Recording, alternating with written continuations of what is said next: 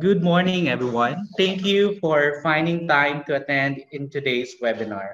I'm Feb Michael Pastora, one of the board of directors of the ORNAP Iloilo chapter. Later on, Ms. Mitzi Fay Ray will be joining us on the latter part of the program.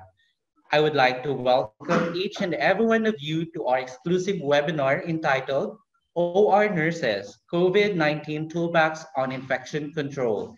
It is nice to see our ORNAP members today participating in this event.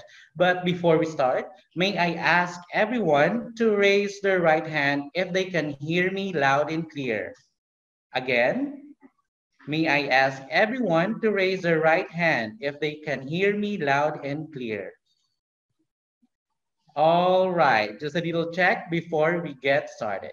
If you have any questions during the presentation, please type them into the question box in your Zoom control panel. We'll bring them up during the open forum, and we will also have time for the questions at the end. For the meantime, may I ask everyone also to place their microphones on mute to avoid unnecessary sounds and feedbacks. And as much as possible, also please turn on your webcams or videos and also make sure to provide your complete name that will appear in your Zoom account so as to check your actual participation.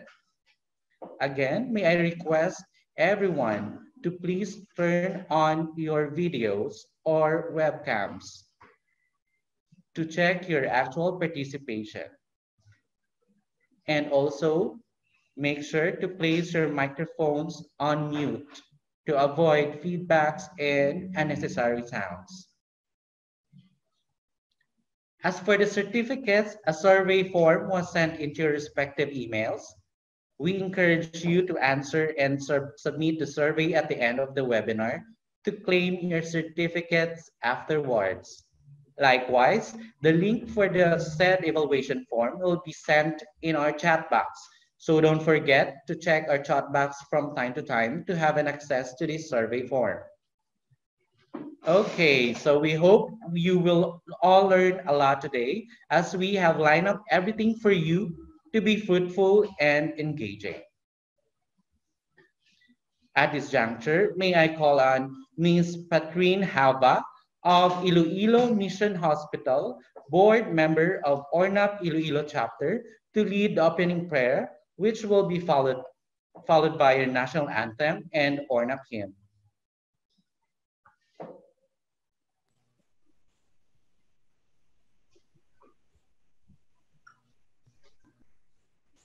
Okay, let us put ourselves in the presence of the Lord. In the name of the Father, the Son, and the Holy Spirit. Amen. Lord God, we thank you for this opportunity you've given us to gather today.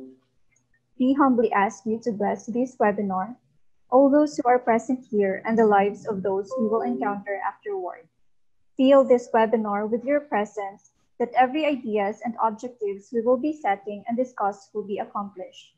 Steer our intentions and goals to align with your will. Remind us, Lord, always with your faithful provisions. Cover us with your peace, keep us safe, and guide us all always. All these we ask in your mighty name. Amen. And Father, the Son, and the Holy Spirit. Amen.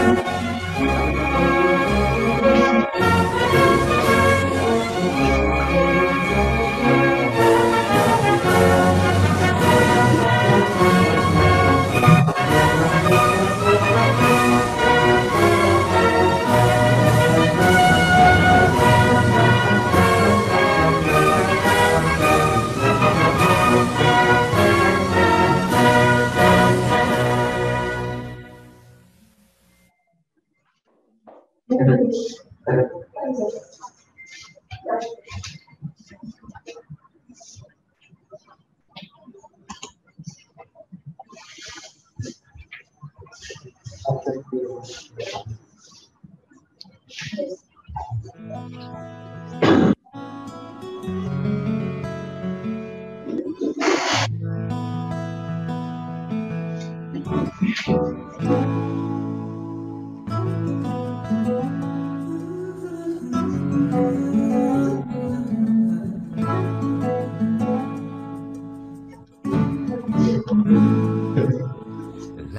is a gift, precious to you and me, given freely from up above. Wellness of life is what we want for us, is what we want to give to those in need.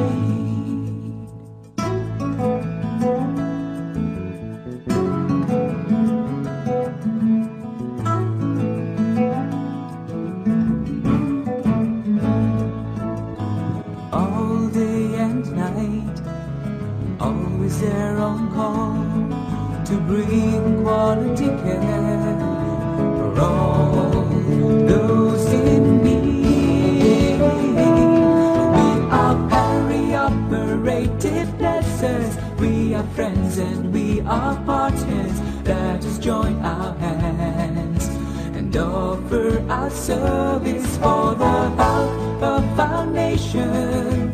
This is our responsibility. This is our call. Are we OR nurses? Yes, we are. Are we friends? Yes, we are. Are we partners? Yes, we are. So let us join our hands and offer our service for the health of our nation. This is our responsibility. This is our call. We are perioperative nurses, we are friends and we are partners. Let us join our hands and offer our service for the health of our nation. This is our responsibility. This is our call.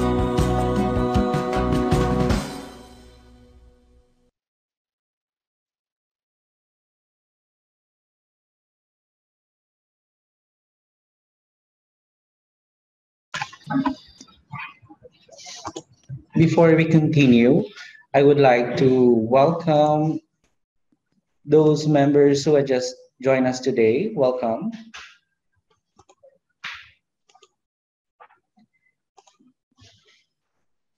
And to begin with, I would like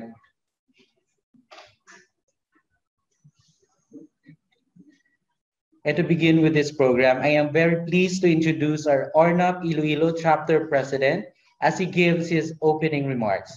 Ladies and gentlemen, I present to you from Western Visayas Medical Center, Mr. Jerwin Badana.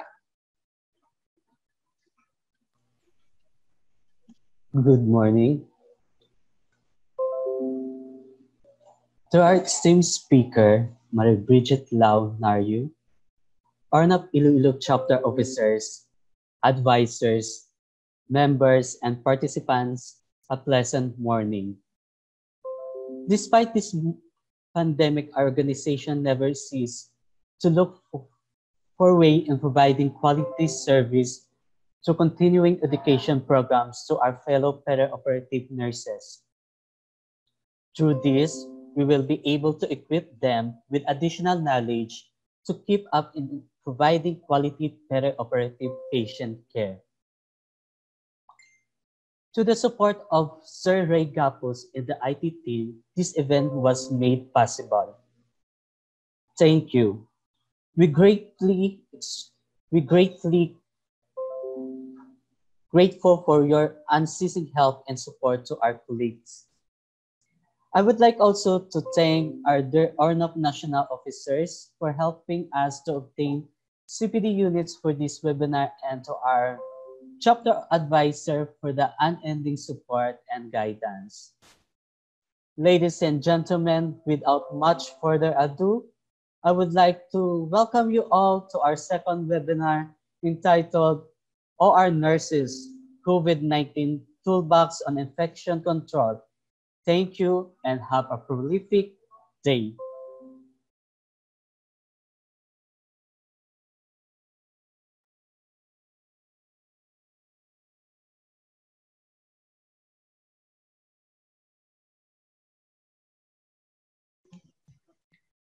Thank you so much, Mr. President, for that warm welcome. At this point, I would like to acknowledge our past presidents and advisors for gracing us with your presence today.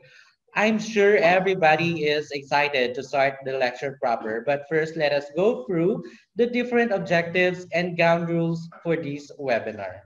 And so, to give our objectives for today, may I call on Ma'am Rosalinda Bu of West Visayas State University Medical Center, ORNAP Iloilo Chapter Treasurer.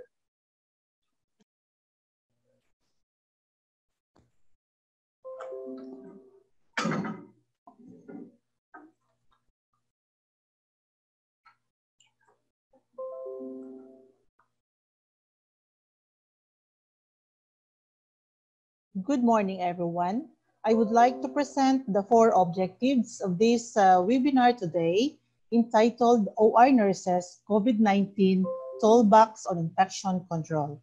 So first, explains the science of COVID-19 screening and testing for patients and staff within the facility. Second, describe measures to prepare for resumption of effective surgery to ensure adequate PPE and medical surgical supplies. Third, illustrate the importance of knowing airborne contaminant removal and ventilation requirements for patients' care areas. And the last, identify strategies to manage healthcare staff mental health associated with COVID-19. That's all. Thank you.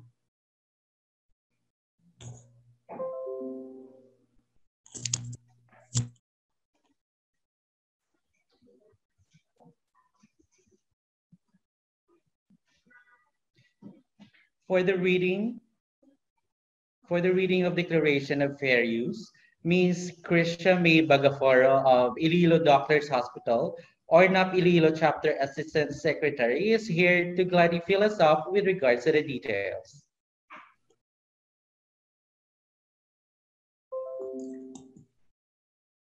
For the Declaration of Fair Use, the articles and images in this presentation are used by the speaker as examples for comments and teaching purposes.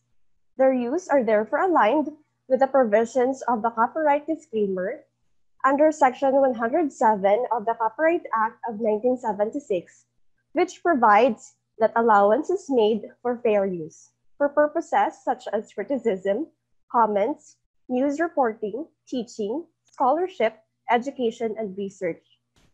The Operating Room Nurses Association of the Philippines, ORNAP, as the organizing body, is not directly involved in the preparation of the content of the visual aids of the speaker.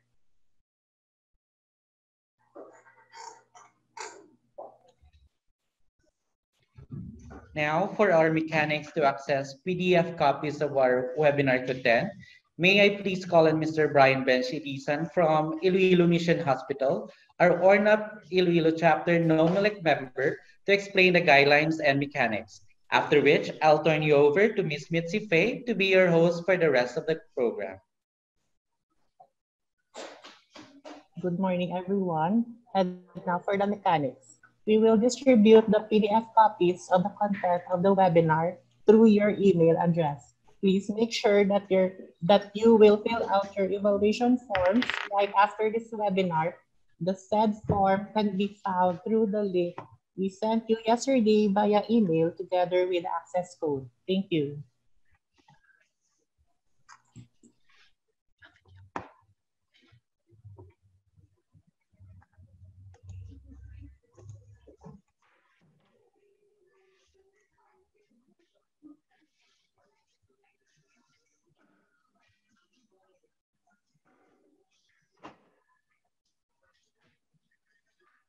Good afternoon, everyone. I am Mitsupe Ray, one of the board member of the ORNAP ILOILO chapter, and I am one of your hosts for today. Again, may I remind you to place your microphones on mute to avoid unnecessary sound. But as much as possible, please turn on your webcam so as to check your actual participation. If you have questions during the presentation, please type them into the question box in your Zoom control panel. We'll bring them up during the open forum, and we will have time for that after the lecture proper. As for the survey forms, it was given to you via your respective emails, or kindly check your Zoom chat box for the link from time to time. Next on the agenda, and what we all have been waiting for, we will have Ms. Pauline Grace Ortiz of ILOILO Doctors Hospital, our ORNAP ILOILO Chapter Vice President, to introduce today's speaker.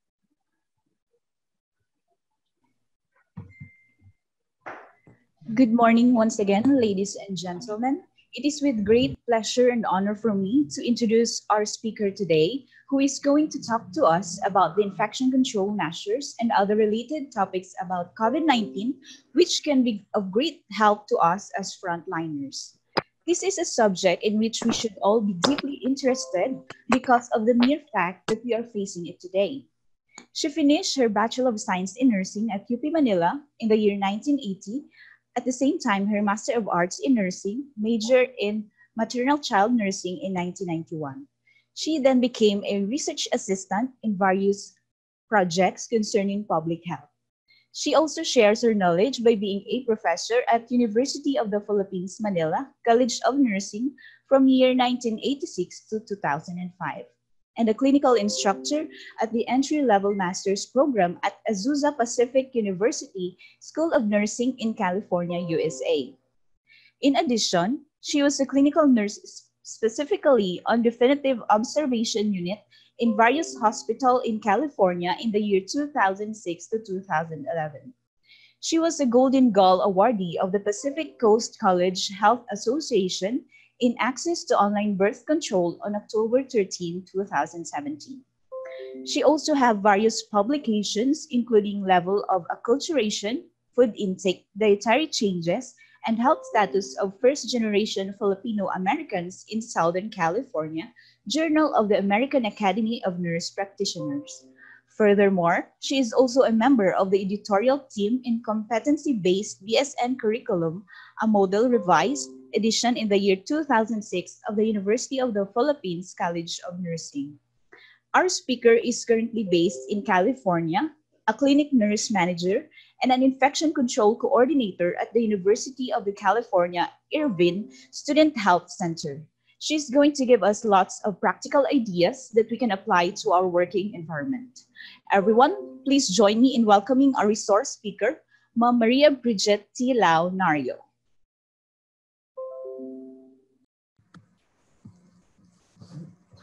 Hi everyone, good morning. And although it is hapon na ngayon dito sa California, thank you so much for inviting me, to be able to share some of the things that I learned. And I always value these opportunities kasi, it's always good to give back something, for the country which I love so much. At doon ko natutunan ang pinakamaraming mga bagay. So, I think, okay. So, in sharing this, I would like to just give some background.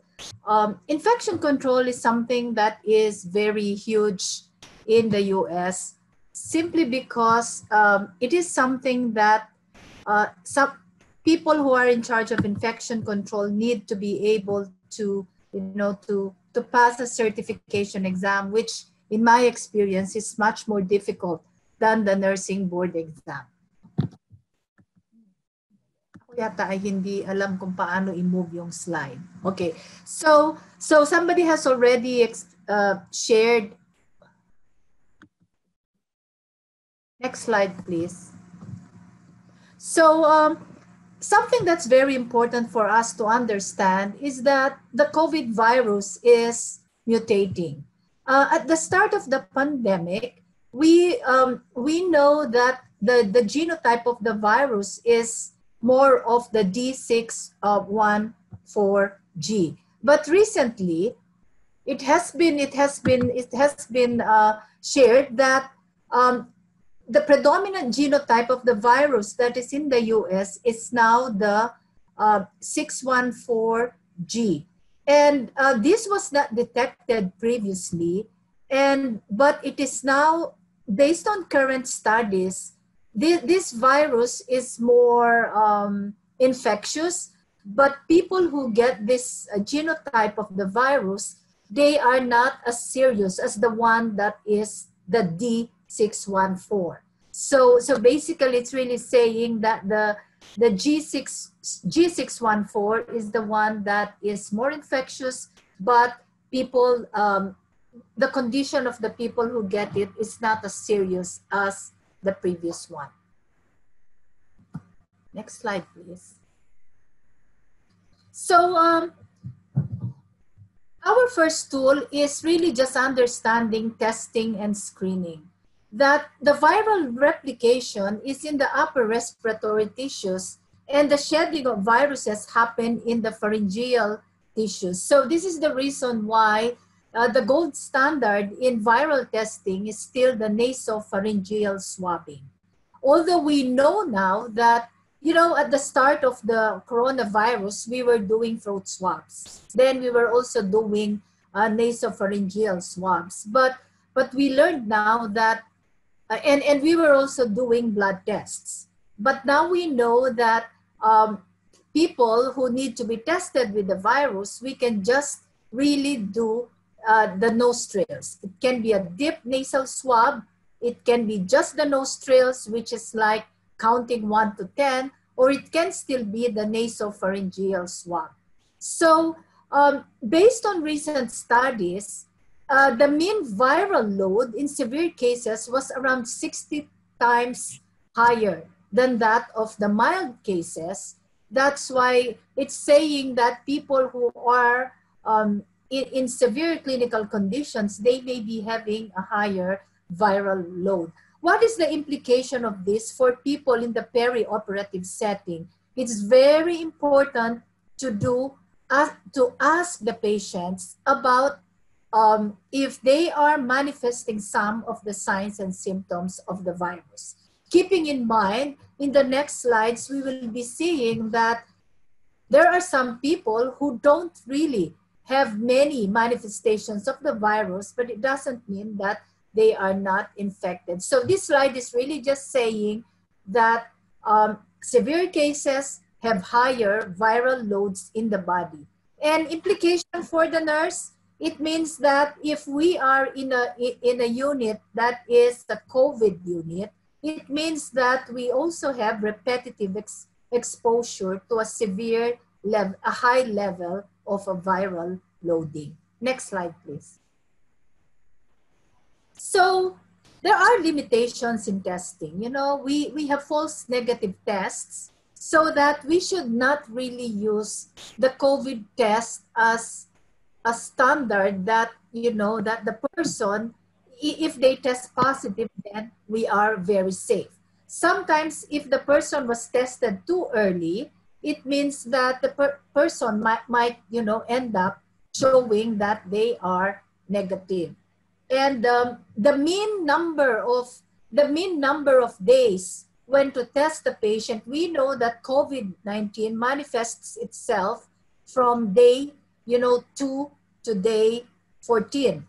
If a person shows the signs and symptoms on day 2 or on the first day, it means that 2 days before that person is already infective. So that the question being, what is the optimum number of days that a person should really be tested for COVID? What we're using is from a range of 3 to 7 days. Predominantly, you know, many of the practitioners, we test for 4 to 7 days.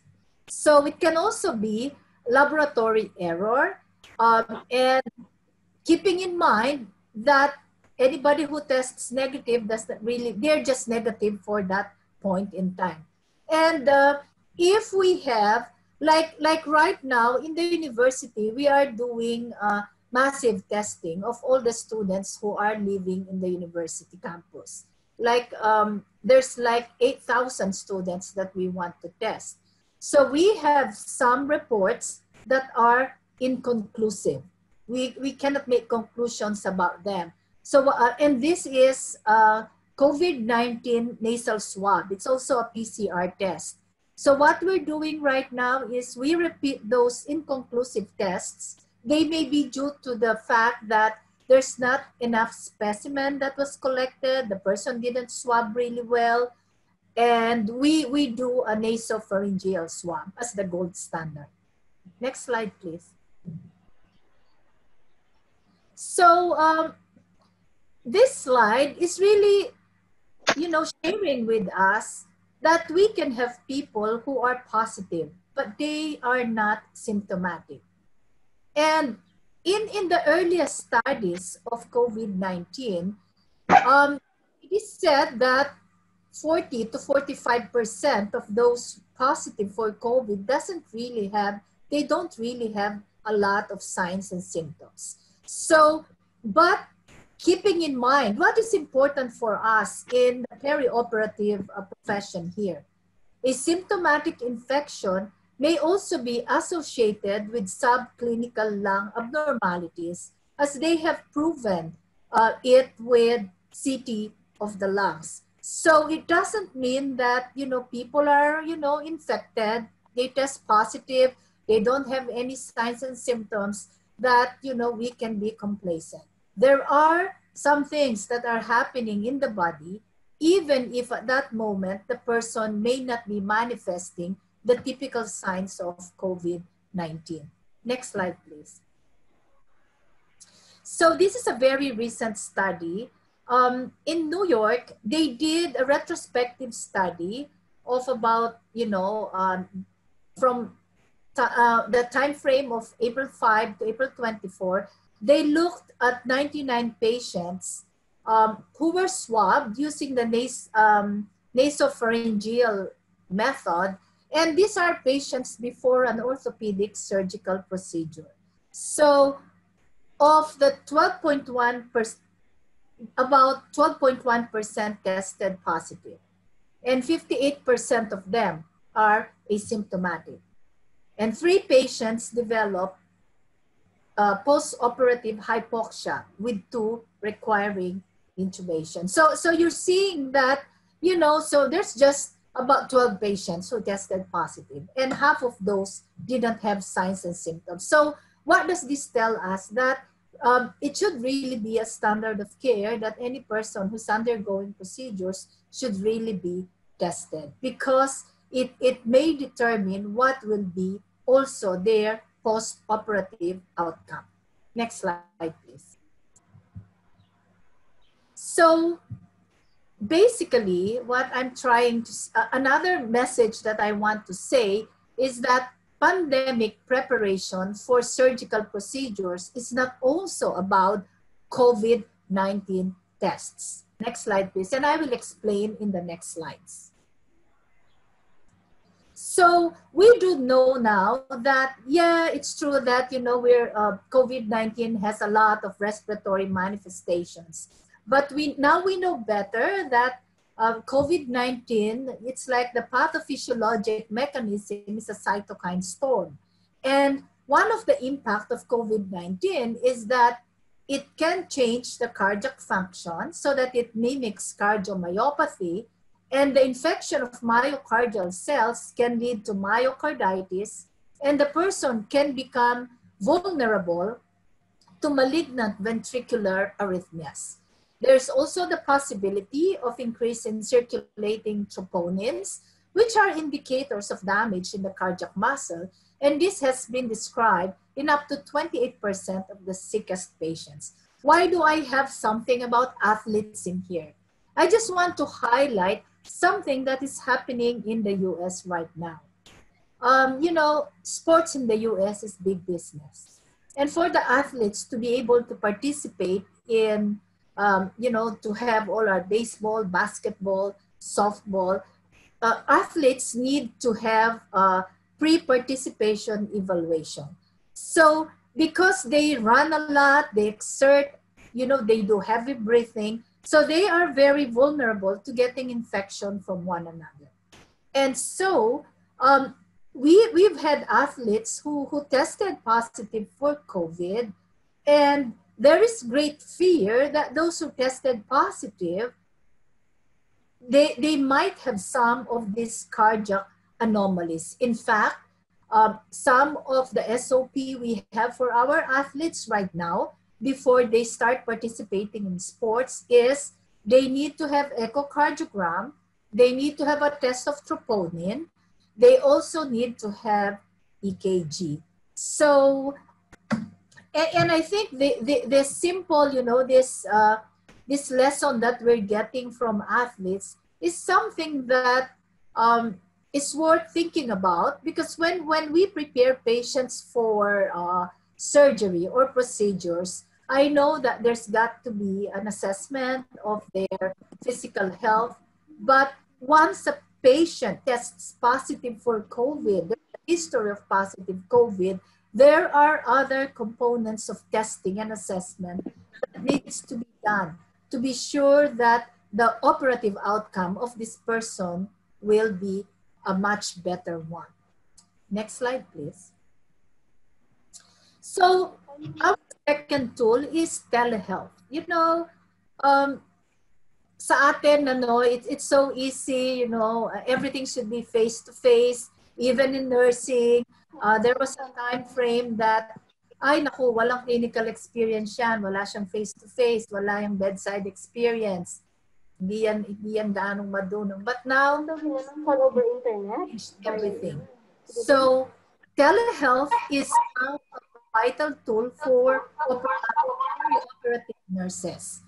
Why? Because it is something that can be, there are triage guidelines that need to be created. It has been scientifically proven that telehealth needs guidelines, education of effective tools, so that we can identify pre-operative and post-operative complications. So, and I'm sure in your units that the doctors, dati di ba, yung parang, ay naku, walang mga telepono dyan sa bedside. Oy, walang telepono, we don't encourage staff to have telephones while they are at work. But now it is highly encouraged, because it is the way that we want to communicate with the patient. Even post-operatively, some of our physicians in our university center, they communicate with the patients through phone calls. And then keeping in mind, as I'm saying, telehealth is now vital. Some operative conditions and complications have the same signs and symptoms of COVID-19, so that, it's sometimes difficult. But through a good assessment via the phone, this can be done. Just to highlight an example, because, for example, my nurses, we do triage to a lot of patients. So how do you do triage on oxygenation? How if a patient is having difficulty breathing? So it's actually very simple. You don't have to listen to the breath sounds. You can do it by, asking them if the patient is unable to finish a sentence while you're talking to them. That patient may have some problems with oxygenation. Next slide, please.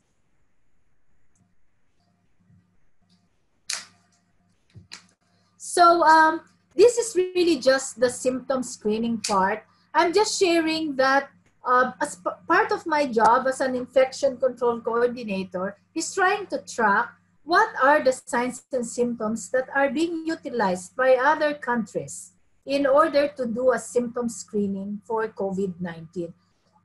I know, I think I haven't updated the Philippine column very well, but I was trying to look at other different countries. They have different, they have different signs and symptoms that they consider as part of the cluster for COVID-19. I recall my brother, you know, he works with the National Health Service in England, and he was sharing with us that early on the pandemic in England, they were using the loss of the sense of taste and smell. And in the US, we were quite late, you know, in using that. Next slide, please. So it's not really just the patients that need to be tested. The staff also needs to be screened. I use screened because not all, it's really very expensive to be testing the staff. And there's what we call the testing fatigue. Like in the place where I work, we will be testing students every week. And I don't know if it's going to work. Who wants to, you know, be submitting the test every week? So this is just highlighting an example. When I say staff needs to be screened, like for example, in our case, every day we receive a message in our phone asking us if we have any signs and symptoms of COVID-19. Like for me, I answered on Monday, this Monday, I was having, you know, body aches and I was having headaches. So I answered yes to that. So our university occupational health, I was not allowed to go back to work. I can only work from home because I needed to do COVID testing. So that's the value of screening people. So in fact, when we go to work, we have to show the result of our screening on the phone. So this is just demonstrating, this is a process of University of Southern California Hospital that a patient undergoing invasive procedures, they are on the outpatient department, they are tested 2 days before, and then they are asked to isolate, and in-house patients are all tested with nasopharyngeal or nasal swabs. And as a rule, we should consider waiting on the results of COVID-19 testing for patients before doing procedures. And of course, on the day of the procedure, we have to reassess patients. Next slide, please. So what are we going to do if, you know, if COVID negative, we have to follow, you know, the ambulatory guidance, no precautions needed prior to the procedure. Now, please note, this is not just COVID negative testing. It should be, even the screening for signs and symptoms should also be negative. Now, if the patient is COVID test positive, we have to provide the patient with a surgical mask. Remember, this is what we call, you know, this is a two-way masking. Two-way because you mask the patient and then you mask the healthcare provider. So the masking, it should be a surgical mask. It cannot be a face covering. So it should cover their mouth and nose and then take the patient to a private area.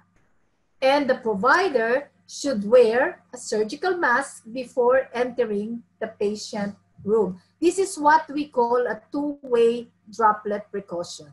Now, if the patient is not compliant with wearing the mask properly, then the nurse and provider should exit the room and put on eye protection. So this is something that the University of California came up with, that it's not the regular contact precaution, it's a droplet precaution, which includes eye protection. So I know that like some of the moderators, they're using the, you know, the face shield. So use a surgical mask and then put on the face shield. Next slide, please. So then another tool that we should have is that there should be an adequate supply of PPE and med-surg supplies. So the assumption is that hospitals should already have medical surgical supplies and minimum volume of infection control supplies. So I know that the Department of Health, the requirement is 30 days buffer supply of PPE, at least 30 days supply of testing kits. But in other countries, the requirement is 90 days. Like in the area where I work, our requirement is to have 90 days. And how do you calculate? Some of you will be having this job. How will you be able to calculate the PPE and the medical supplies in a pandemic?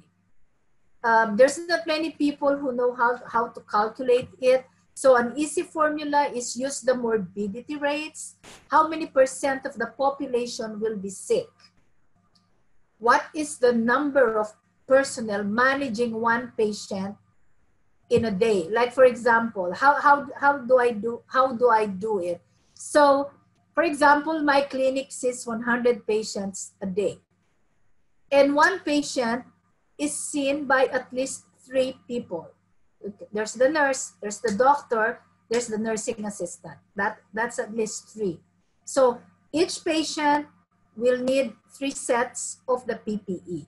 So that is a very simple way to determine how much PPE the unit need to have. So if the infection rate for COVID-19, is 10% in the community, so you would anticipate that if you have 100 patients, then 10% of them will possibly have COVID. But since, a lot more will have possibly the signs and symptoms of COVID. So what I do is use roughly like 30% in order to have a buffer so you can calculate the supplies that you need. And it's very interesting. Enero pa lamang, yung clinic namin, kompleto na ng supplies. And they were asking me, how come, the clinic has a lot? And you know what I say? I come from a country where disasters are normal. And so I know kung paano mag-panic buying. And so my clinic was never short of any PPE. Next slide, please. So these are just, some examples of wipes telling us that per infection control, we should really know that different type of wipes, it has different amount of time to kill the organisms. Like hydrogen peroxide, it kills COVID in 30 seconds, but I usually use 1 minute that the surface is wet. Cavi wipes is 3 minutes. Sanicloth is 5 minutes. So you've got to read what is in the literature and what is in the recommendation. Next slide, please. So still going back to the PPE. So for the perioperative nurses, it's very important to identify in your policies and procedures what are the procedures that you are doing that are aerosol generating, okay? It is okay to be managing patients in the unit that you are using a mask together with a shield. But when you are doing procedures that generate aerosol, it means that the droplets that you are dealing with are the size of less than 5 micrograms. So in this case, the nurse and the other members of the team should be using N95 or air purifying respirators that have been designed for that specific purpose. And when we say N95, I want to be sure that everybody knows that N95 is only as good if you were fit tested. And there, of course, we all know there are 2 ways of fit testing. One is the qualitative, where they put the hood and they try to ask you, can you taste the bitter smell? And the other one is the quantitative, where while you are being tested, there is a machine that measures if there is a leakage from the air, from the external environment. So N95 are not very useful if the nurse has not been fit tested. So that is a very important principle that we have to keep in mind. Kumbaga, it doesn't make any sense to be using N95 if that is not the fitting that is suited for you. Like usually, lalo na yung, if you lose weight, then the N95 measurement that you had, the previous year doesn't fit you anymore. But if you were fitted last year and then you gain weight, it means that, it got a little bit tighter. It's possible that you still have that correct fit. But if you had like nose lift or any facial surgery, then, your N95 fit testing should be renewed. And these are just examples of what are aerosol generating procedures. Let's go to the next slide. So there must be a workflow and distancing processes to create a safe environment. We know that, 6 feet is the distance, but keep in mind, the 6 feet is the distance. It is much better. So there should be a sequence and duration of pre and post-operative cleaning, terminal cleaning, how do you clean the machines and the scopes, physical distancing policy, the number of people that can accompany the procedural patient to the facility, and how many visitors do we accept in the peri-procedural areas. Next slide, please. So this is really just, I want to be sure, we are nurses. There's got to be policies and procedures on on what situations do we need an N95 respirator or a popper. I mean, what I'm sharing right now are really just some of the procedures in the area where, which is my setting. So some procedures associated with ventilation are, of course, CPR, intubation, extubation, manual ventilation. In fact, even the regular nebulization, pag naglalagay ka ng albuterol dyan at gumagamit ka ng pulmoaid, in my setting, even in my clinic, we consider that as a procedure that is aerosol generating. Next slide, please. So these are other respiratory therapy procedures. Sputum induction, this is the open airway suctioning. High flow nasal cannula, which I think will be very common. Non-invasive, the BiPAP.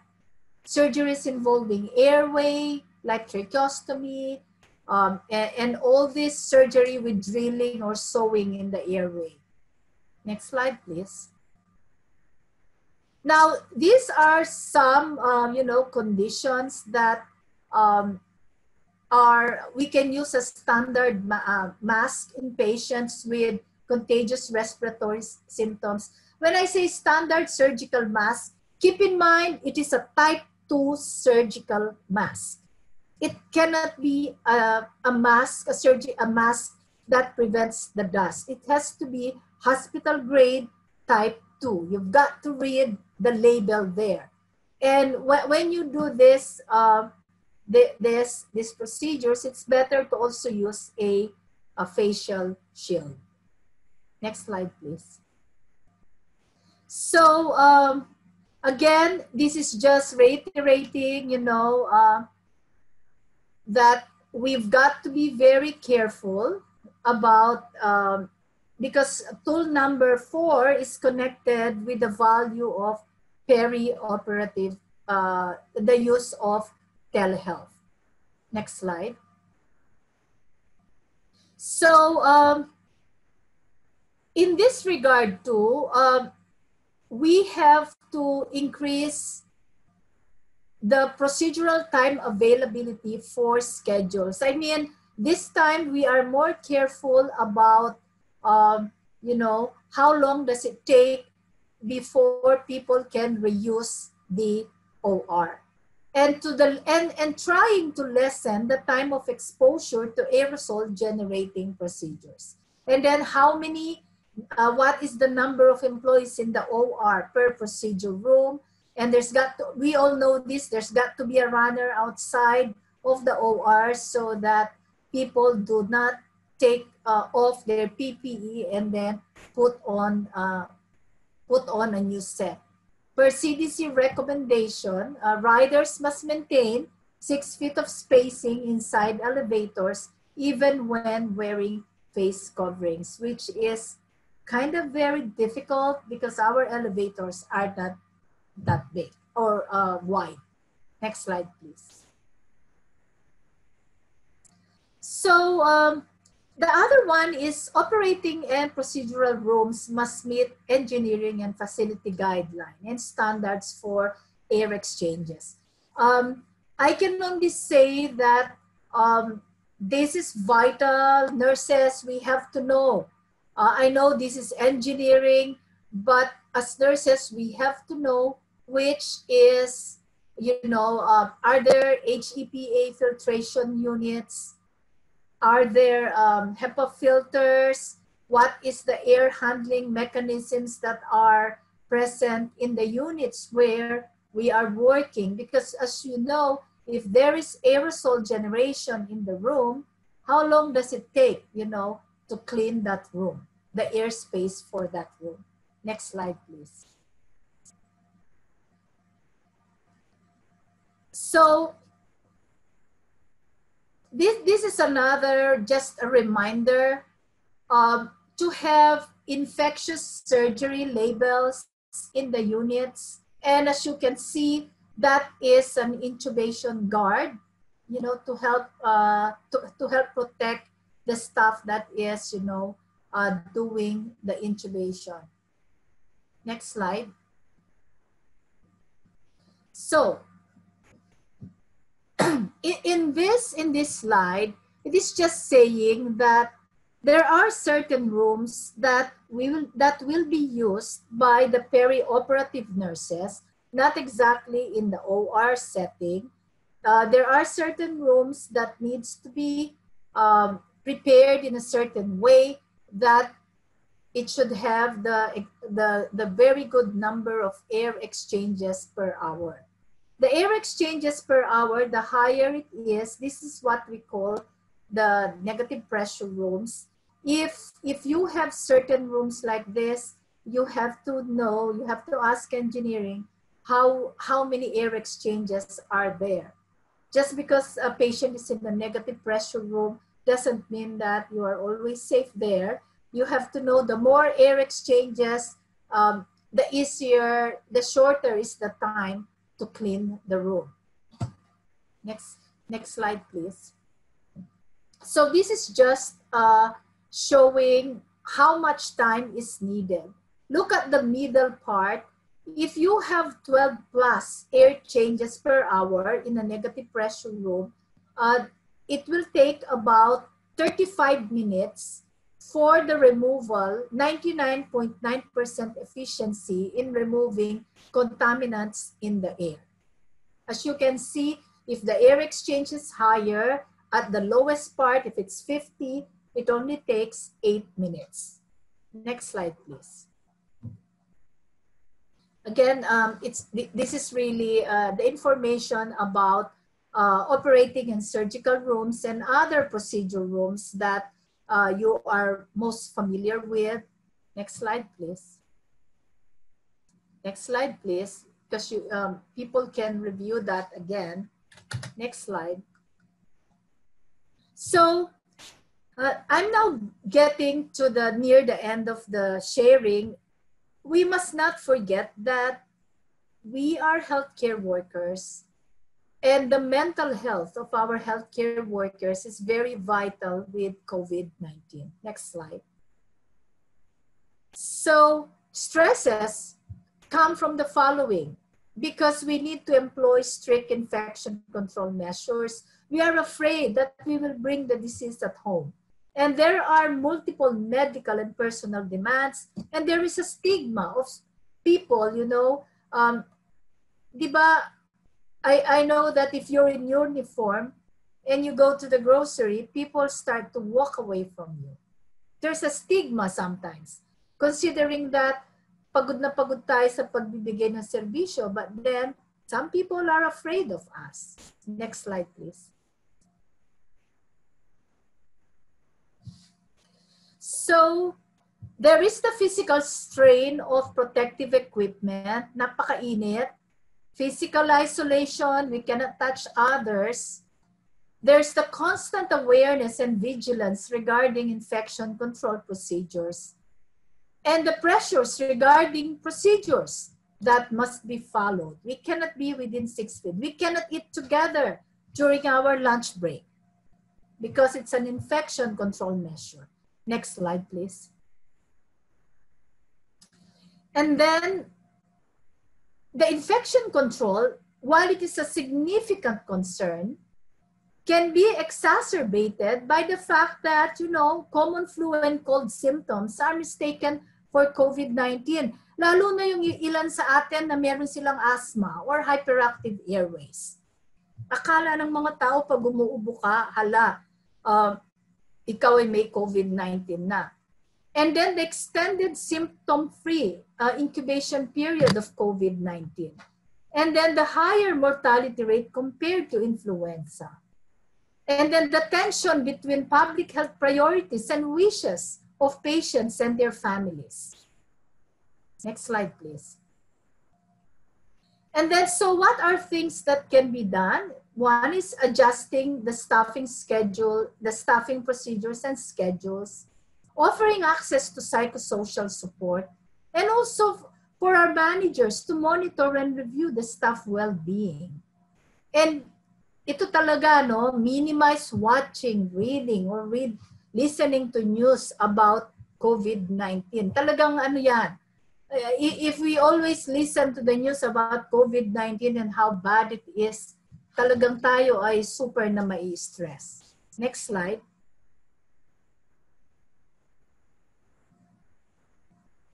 So, and then there are multiple medical and personal demands. You know, kada papasok tayo sa trabaho, may nagbabagong guideline, right? Diba? Halos araw-araw may nagbabago. You just had a day off for 3 days. When you come back, everything already changed. And then separation from family members. Like I have a daughter who's also a nurse, and we don't see each other that often anymore because she works in a COVID unit. So she's afraid I might get COVID. I'm afraid I might get COVID from her. Fears of infection and, you know, infecting family members. And the inner conflict about personal and professional needs. You know, many nurses are thinking, am I really going to continue to be a nurse? Malaking question din yan. Next slide, please. The stigma. You know, anybody who gets COVID-19, parang, oops, kahit na ano na, asymptomatic na siya, gumaling na siya, parang ayaw pa rin kausapin. And now, I have a coworker who had COVID-19 and people were afraid. And so we had to discuss about it. And I work with health professionals. Next slide, please.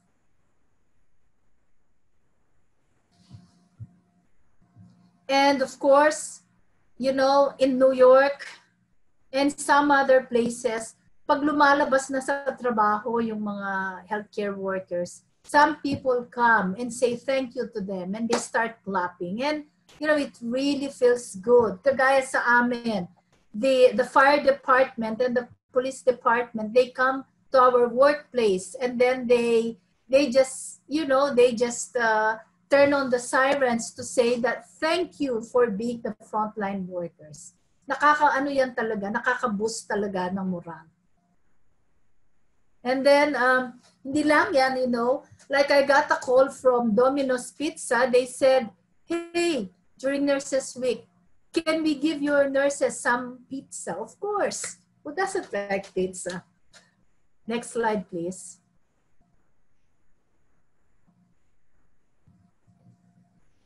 So, this is, you know, something that we can do. Regular check-ins with friends, brief relaxation, stress management, regular peer consultation, and time out for basic bodily care. There are many companies who are sending healthcare professionals some, yung mga lotion na stress lotions, a lot of freebies. It was really one of the best Nurses Week that we had during the pandemic, because so many people, they were just giving a lot for the nurses to utilize. And I think there's one more slide, which may be the last slide. Okay, so remember, avoid working too long without checking in with others, working around the clock with few breaks, and try to not feel that we haven't done enough. Too much sweets and caffeine, yung mga ang dugo nila ay nananalaytay, hindi na dugo kundi kape. And it would be erasing these things, that it would be selfish to take time to rest. Others are working around the clock, so I should also do that. The only thing that we can do in this pandemic is to be sure that we are actually taking care of ourselves very well. Because if we don't take care of ourselves, then we will not be able to take care of patients. That's all. Thank you.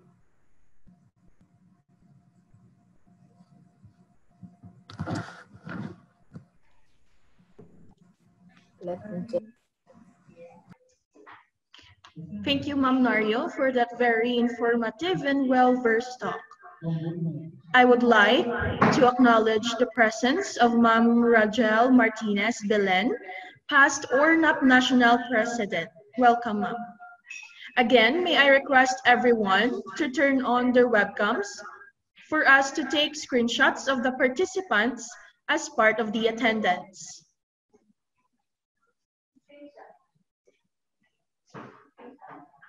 Again, may I request everyone to turn on their webcams for us to take screenshots of the participants as part of the attendance.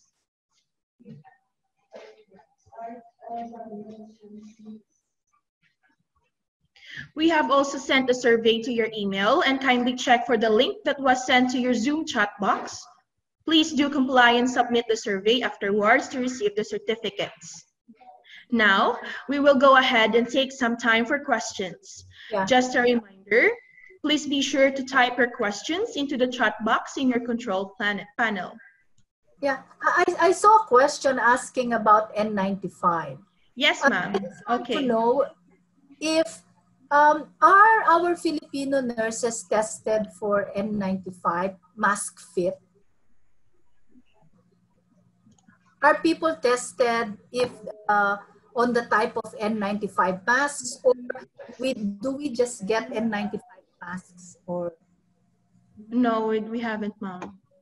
Okay, so the question was, what is the recommendation if there are no N95 masks and people have not been fit tested?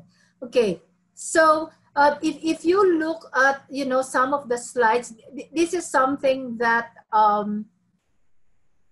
is a very practical question, because N95 are very expensive. If you have N95 masks, then you can just microwave it. They can be reused. But if there are no N95 masks, the thing to remember is, what are things we have to be sure about the engineering control of the room? How many air exchanges does the room have? For us to know, okay? The other one is to shorten the exposure time to aerosol generating procedures. Kaya nga ang sabi ko, give me a moment. That's why I said that we have to know what are the procedures that we are assisting in that are aerosol generating. So if there is no choice but to assist in these procedures, the exposure and the number of people exposed to this should be the minimum time. Pagkatapos niyan, tingnan din kung ano yung air exchange na para yung particulates in the room are sucked out of the room to protect us.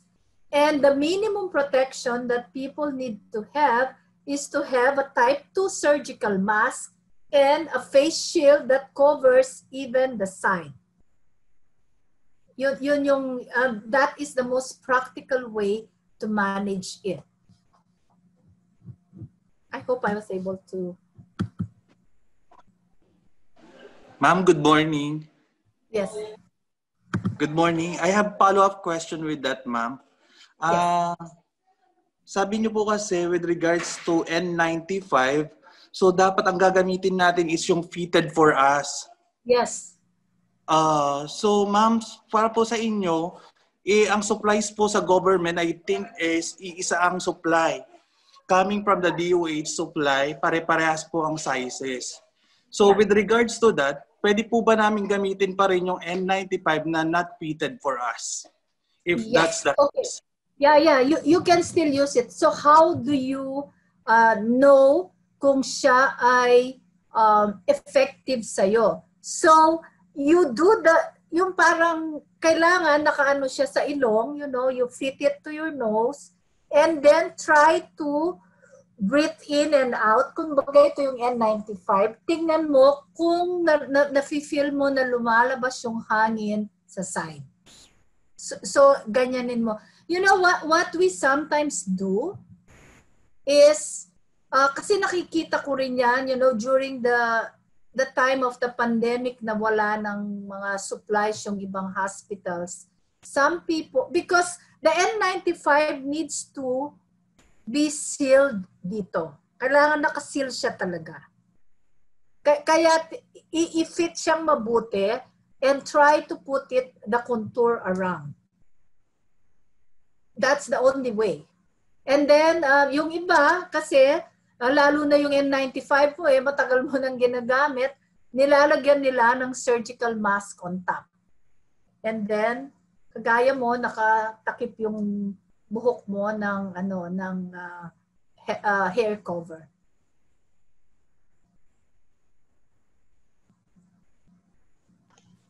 Okay.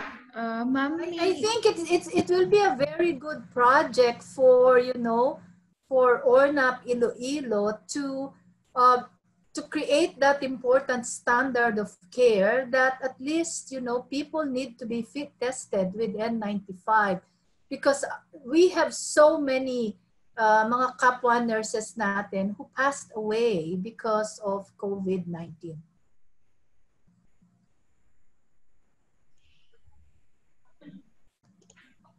Okay, ma'am, there is another question here from Ma'am Helen.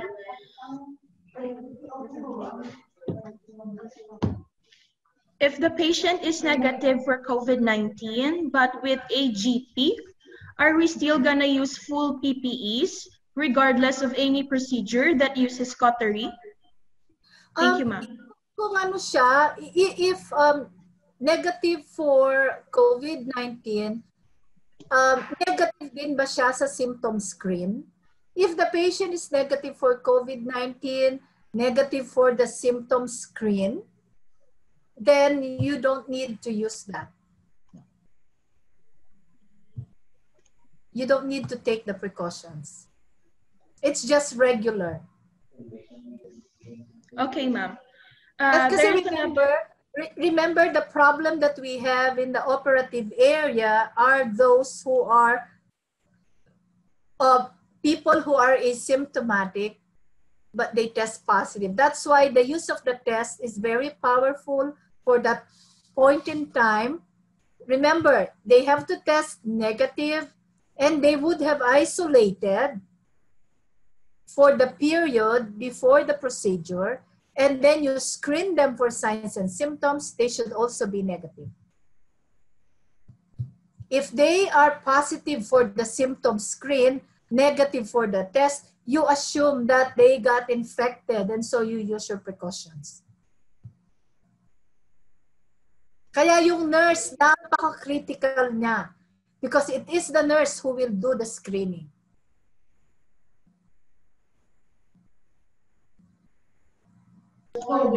Okay, ma'am. There is another question, ma'am, from Sir Emer Flores. Is KN95 the same as N95 mask? Because now KN95 mask is widely used in the Philippines. There are some studies and articles that says that KN95 is not safe and not the same compared to N95 mask, ma'am. Kapag ba sinabi mong KN95, is that also fit tested? No, ma'am. Ganun din? Kasi, you know, look at it this way. As I said, these masks are only as good if if a person is fit tested. Masks that we use, if we are not fit tested, we have to take other precautions to protect us. Okay? Kaya yun yung mahirap. Alam ko, even in our hospital, we are looking into other options for other N95 masks. And so the important thing is it's the fit testing that needs to be, you know, that needs to be implemented. If anybody is that fit tested, it's N95, it's K95. Why it's called 95? Because it means it filters 95% of the air particulate. Whatever is the type of mask, kasi nasa Pilipinas, ano, just make sure that talagang ihulma siya sa contour ng face. And then use extra precaution, use the face shield to be sure.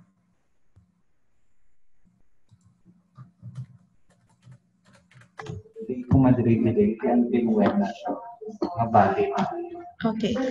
Okay, ma'am. Validity. There's still another question here, ma'am, from staying with Sir Emer Flores. The mode of transmission of COVID-19 is droplet, but now is COVID-19 going airborne? It's still, nag-aaway pa sila, but we know that it's both. It's both. Kapag ano, kaya we have to get this really well. Remember, if you are doing aerosol generating procedures, the mode of transmission during those procedures is airborne. Okay? Kasi meron lamang procedures na nag-generate ng small amount of droplets that we can inhale directly to our lungs that can infect us. Kaya nga sabi ko, it protects us. For example, kagaya sa clinic namin, we identified the procedures that will generate aerosol. If somebody is attending to these procedures, they should use N95.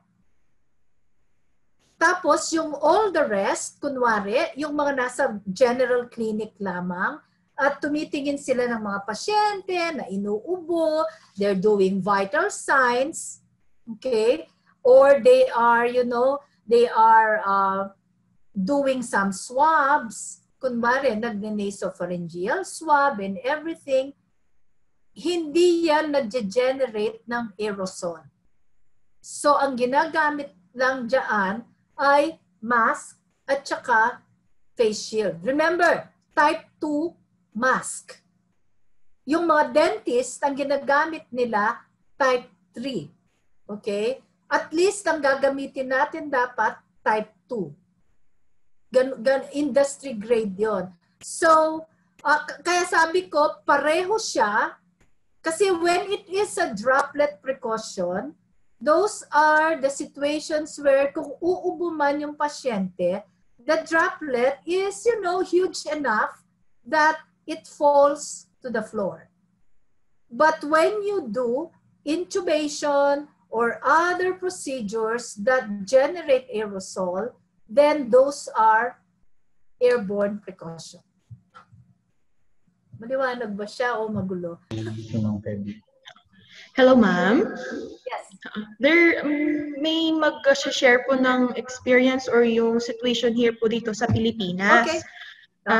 From Sir Miguel Labayan po ito, ma'am. Yeah, Ang okay. isang problema is based on history, most people underwent swabbing and dapat mag-quarantine, hindi nagko-comply, ma'am. Tapos, after few days pa ang operation.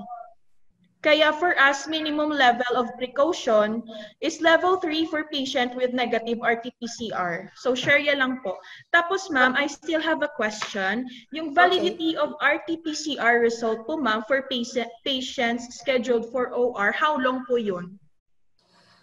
Kasi sa amin, it's like this. When the turnaround time for the tests, the PCR test is so vital. Most institutions now, the turnaround time is just within 6 hours. Okay?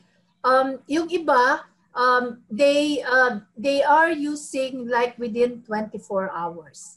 Because we are cognizant that not everybody is following the instructions to isolate. Hindi sila sumusunod. Kaya nga, yung mga outpatient procedures na they are still procedures but they are not major procedures, the patient is tested 2 days before. But for those procedures that will definitely generate aerosol, the recommendation is really that they do the testing. It's a long wait time, but they are tested in the hospital. And then they have to wait for those procedures. But again, if there is a doubt about the patient, kunwari, a surgical procedure needs to be done, and you know it has to be done right now, and the test result is not available, the assumption is always treat the patient like the patient is infected. Ganoon. Kasi mahirap na ang nag-assume ka, ay, okay lang yan. Mamaya, lahat kayo naka-quarantine. Wala nang matitirang mga nurses. We had a hospital where I think there were like, people were exposed and more than 20 of the employees needed to be quarantined. And so practically, nagsara yung unit. Kaya I think there's a question about what about in emergency situations. In emergency situations, again, we will go back. Is the procedure going to generate aerosol? So doon tayo lagi bumabalik. Aerosol generating ba yung procedure na yan? Kung ang sagot ay yes, at you are not sure about the status of the patient, we take the maximum precautions. Which is a big expense. A lot of PPE that needs to be used. Kaya babalik na naman yan doon sa how much supplies do we have. Kaya nga yung toolbox natin, kailangan laging namumonitor supplies natin. If the turnaround time in testing is very poor, it will do a lot of things. It will eat up all our PPE.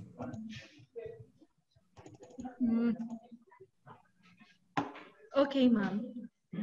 Ma'am Fabi, you have a question? Yes, ma'am. Good morning po ulit, Ma'am Brigette Lao. May question po ako, ma'am.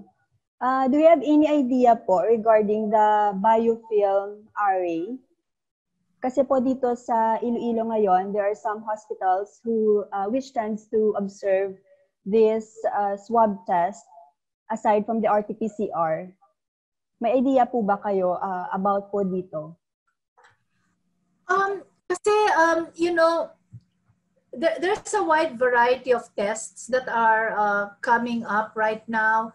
Like for example, all I can say is the gold standard is still nasopharyngeal, even in the US. Saliva test, which is very cheap, very short turnaround time.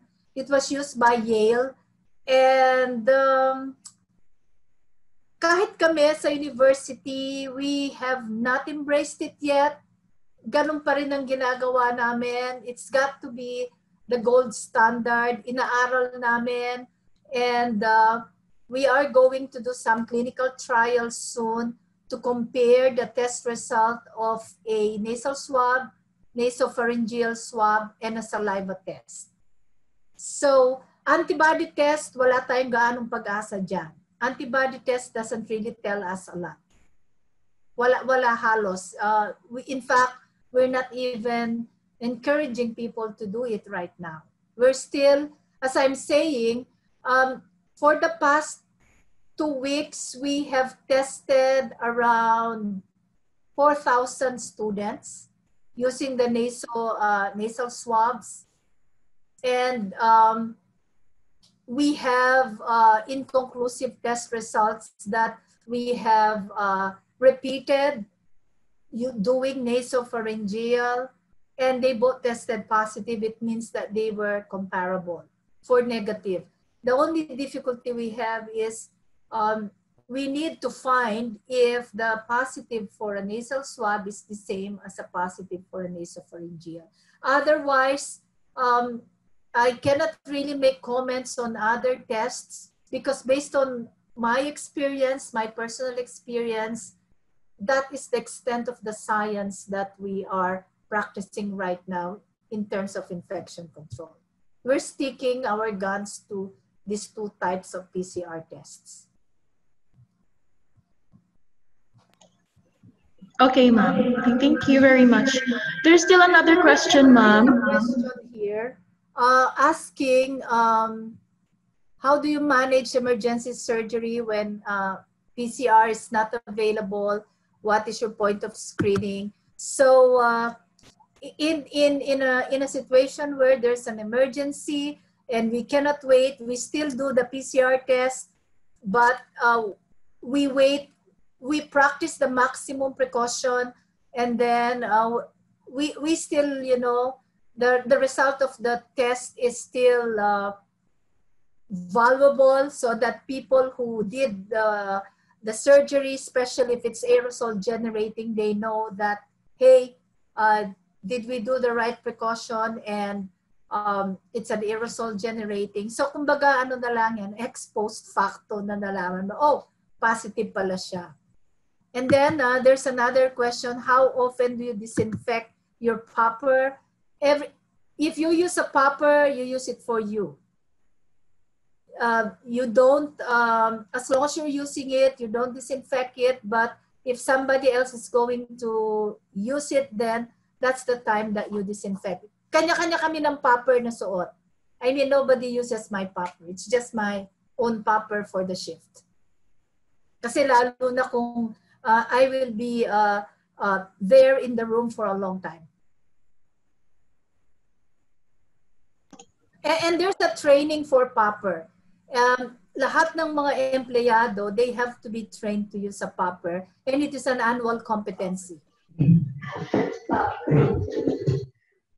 Okay, ma'am.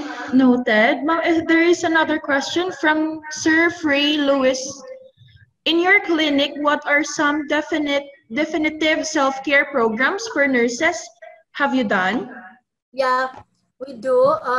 So, part of self-care, kahit sa Amerika, mahilig kami sa pagkain.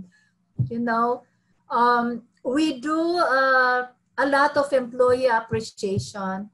So, in fact, ano yan, it's very interesting. The way we do it is we have one to take care of ourselves. Like, for example, magluluto kami ng tacos. Kanya-kanya kaming dala. It's just one recipe. Each of us will be bringing ingredients. And then we put it together at work. So it's like each of us, we have a part. And then we create this.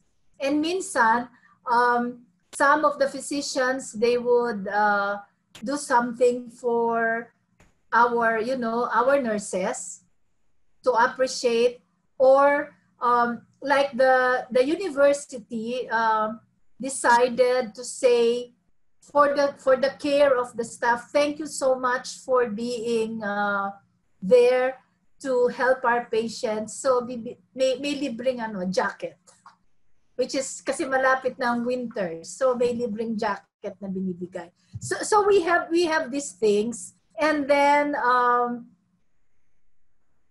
I'm very fortunate that we are in a university that has provided a lot of, if somebody is sick that is COVID related, we have 128 hours of paid leave. Kapag nag-ano ka na, kunwari ako, I cannot go back to work. I have the option of using 128 hours of my COVID leave. And if there are problems in childcare, my nurses are able to take a leave and they are paid. Kasi mga bata, they are staying at home, homeschooling ngayon. So part of caring for the family is they can take a leave and they are being paid their salary. 128 hours plus meron pang 80 hours if they need some more time. And it's not just for nurses. It's for all employees who are affected by COVID.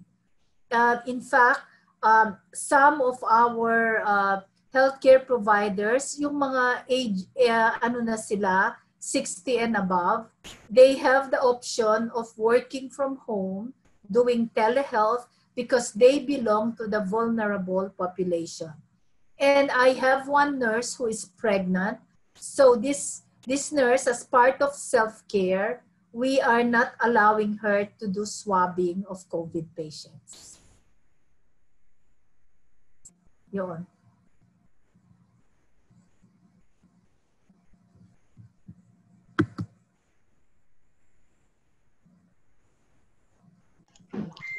Okay, thank you very much, ma'am. Is there other questions? Ma'am, sirs, everyone, you would like to share or ask to Ma.Nario?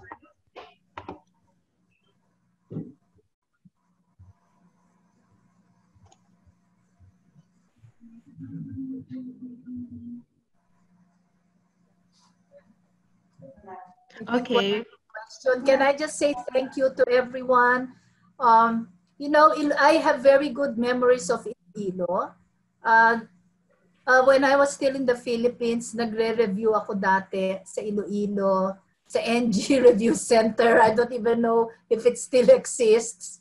I'm friends with Danet De Leon. I don't know if she's still there. So I have very good memories from ILOILO, and I treasure the place and the people because they are so very kind. And of course, I would like to thank, Ray. Just so you know, Ray designed my wedding gown and he sang for my wedding. Okay. Well, it looks like we've covered all our questions.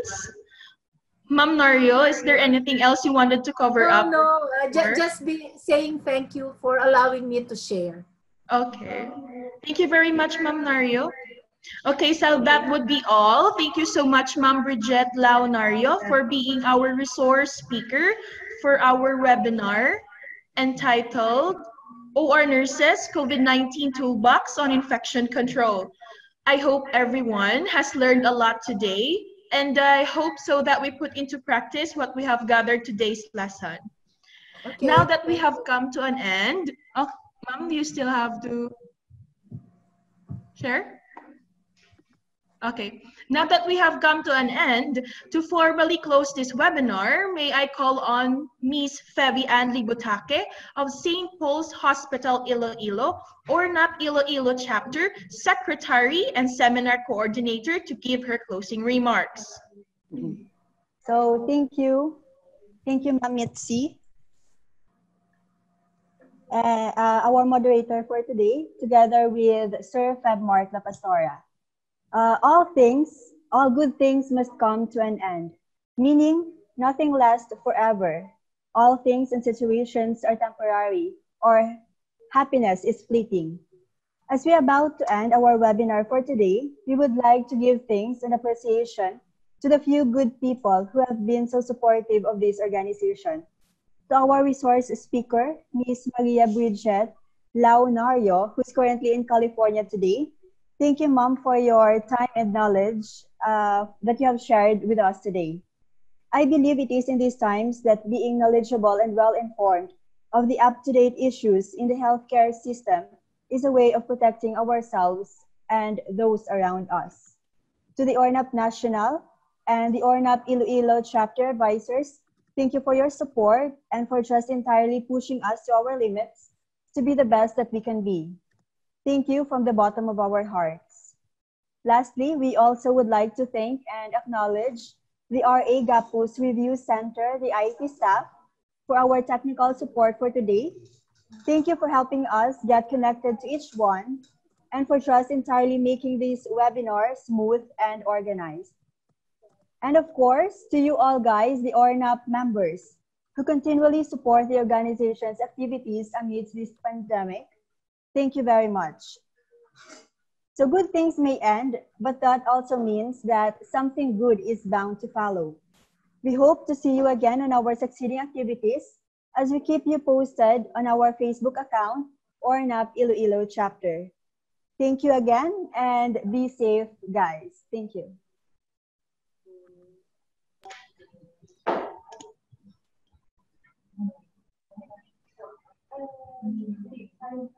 Okay, thank you everyone. We appreciate you being here. And may I inform you that this is not the last webinar that ORNAP ILOILO will be conducting. There will be more in the future, so please encourage your friends and colleagues and approach your ORNAP chapter BODs to sign up and be a member of the Perioperative Registered Nurses Association of the Philippines. Again, I am Mitzi Ray, your host for today. Thank you again for joining us, and we will see you next time. I would like to remind all that we have sent a survey to your email or Zoom link chat box. Please kindly check for the link so that to comply and submit the survey afterwards to receive the certificates. Thank you and God bless.